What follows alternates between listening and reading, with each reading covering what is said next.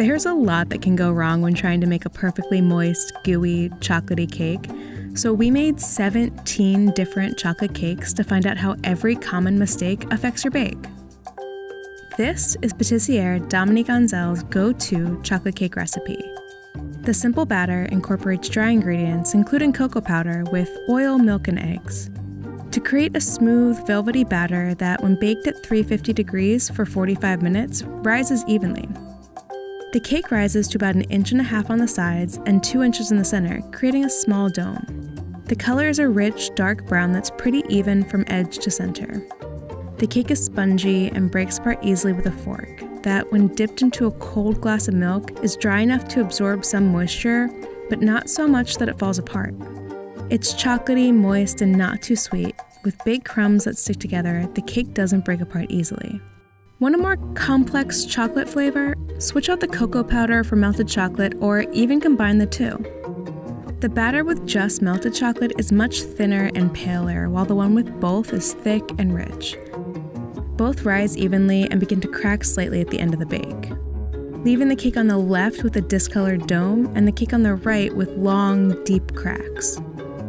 While melted chocolate was a bit taller, the cakes rose to similar heights. The cake with both chocolates was spongy and easy to cut into, while the one with only melted chocolate was much more dense. Only using melted chocolate led to a darker color, with some discoloration around the edges of the cake, whereas combining both gave the cake a rich, dark color, which might explain why the cake had the most decadent chocolate flavor of the lot. But with the added sugar in melted chocolate, this was much more sweet than rich.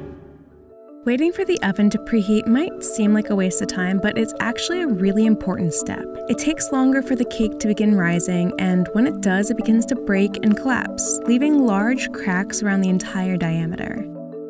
The center of the cake sinks in on itself, leaving the edges lighter and the center dark brown, almost like a brownie. Because it collapsed, the cake packed in on itself, leaving it so dense it's hard to get a fork into. If you're looking for a more decadent cake, you can always trade out the vegetable oil for butter, or, trying to seem healthier, for Greek yogurt. The top of the butter cake turns a light brown and cracks quite a bit through the center, whereas the Greek yogurt leaves the cake darker with large bubbles across the surface. The biggest differences in these two cakes are flavor and moisture. The butter makes the cake, well, buttery, and though it's a bit more greasy than its counterpart, it's super moist. The Greek yogurt, on the other hand, adds a nice tang and gives the cake a soft, moist bite. Letting your cold ingredients hit room temperature gives the oven less work to do. Mixing up cold ingredients and popping it right in the oven is like only letting the oven preheat halfway. This will leave the cake with a large crack down the center and allowed large, visible air pockets to form throughout. The cake is lighter in color than the original, and the texture is super dry. Where the original was like Play-Doh, this one breaks apart like damp sand. You're really only supposed to fill your cake tin halfway, but you got a little or a lot of extra batter left over, and you want to make sure it all gets in that cake. In the oven, the cakes grow so large and need so much extra time to finish cooking that the tops begin to burn. With a slight overfill, the top of the cake still stays round, but keep going and it begins to overflow like a giant muffin. Because they burn slightly, both are dense and hard to cut, and you visibly see the discoloration from the edges beginning to overcook. Under the burnt tops, the cake barely holds up with a fork. So dry and crumbly, they disintegrate inside a glass of milk. Believe it or not, there's a reason all those bake-off contestants sit in front of the oven rather than opening it. Each time you open the oven door, the temperature can drop 50 degrees or more, so the baking process pauses and restarts each and every time. Eventually, the cake gives up and begins to fall, leaving a crater in the center. It's full of air pockets, especially in the center, and it's because of the uneven bake that its color is uneven as well. Overall, the cake is a hot mess. It's dry, it's crumbly, and it falls apart right on the fork.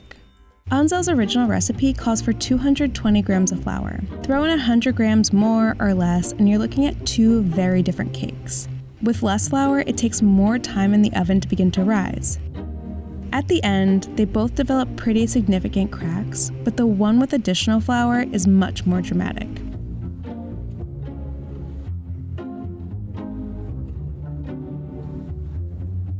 With more flour, it's dry and a bit burnt, but with less, it's buttery soft with a deep, rich color. And with a touch less flour, the chocolate is really allowed to shine, making it an incredibly moist, chocolatey, and delicious happy accident. Adding the wet ingredients into the dry might seem arduous. Why not just throw it all in the same bowl and give it a mix? It's much harder to incorporate all the ingredients at once, so you end up overmixing the batter, leading to a cake that struggles to rise in the oven, resulting in deep cracks and a sloped rim at the edges. The color and height are similar to the original, so it might not seem like a huge deal until you take a bite. But inside, the cake is a bit dry while also being chewy and sticky in a really unsatisfying way.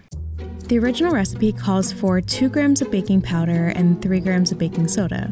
Don't have one or the other, and it might be tempting to just use 5 grams of whatever you got.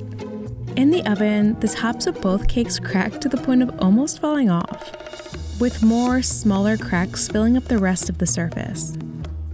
With just baking powder, the cake rises much more, leaving it almost 2 centimeters taller than the original and shades paler in color than just using baking soda. When dipped in milk, it's easier to see the large air pockets that formed while baking, which explains why both cakes were so dry. Can't get enough chocolate and thinking the 45 grams Ansel lists could never be enough? Then double it. You'll get a thicker, darker batter that rises evenly but does crack. In fact, this cake cracked all around the very edge of the cake as though the whole top risked falling off. Inside, the cake is full of large air pockets, but the color is an alluring deep brown. While the taste is rich and chocolatey, it's so dry inside that it quickly takes in milk, leaving powdery crumbs. Ansel calls for 2 eggs in this cake. One more or one less might not seem like a huge deal.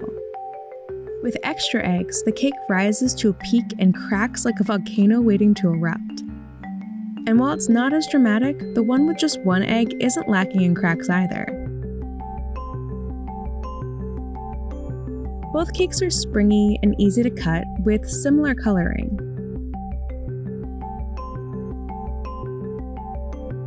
Though when it comes to moisture, the cake with 3 eggs is moist and dense like a brownie, though the flavor is a bit more eggy, whereas its counterpart is much drier with granulated crumbs.